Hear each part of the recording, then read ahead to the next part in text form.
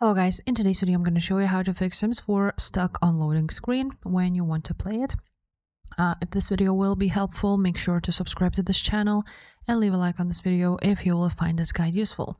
So first things first, you want to open up your documents folder, which is right there.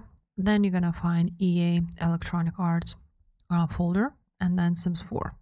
After that, you're going to find mods folder.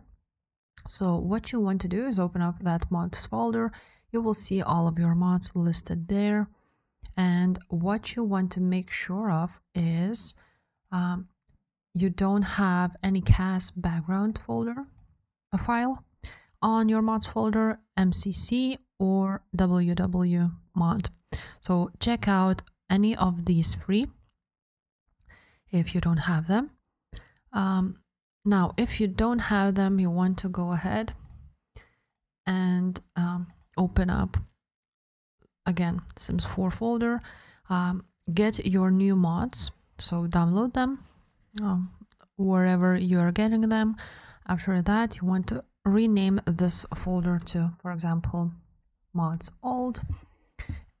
And once you will do that, you want to open up your games, Sims 4.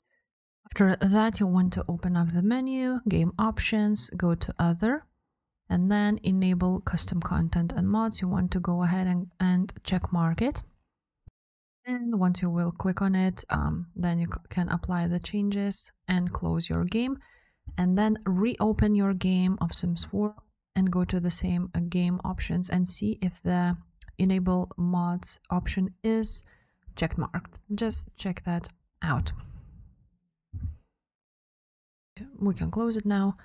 Basically, you want to open up here and you want to see if the new mods folder has appeared. So as you can see, it has appeared for me and you will see it somewhere on your Sims 4 right there. As you can see, mods old and mods. So that's pretty much it.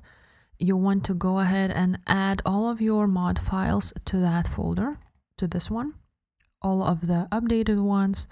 So go ahead and upload them there and your mods will be fixed and your Sims 4 shouldn't be stuck on loading screen. So if this video was helpful, make sure to subscribe and I will see you next time. Bye.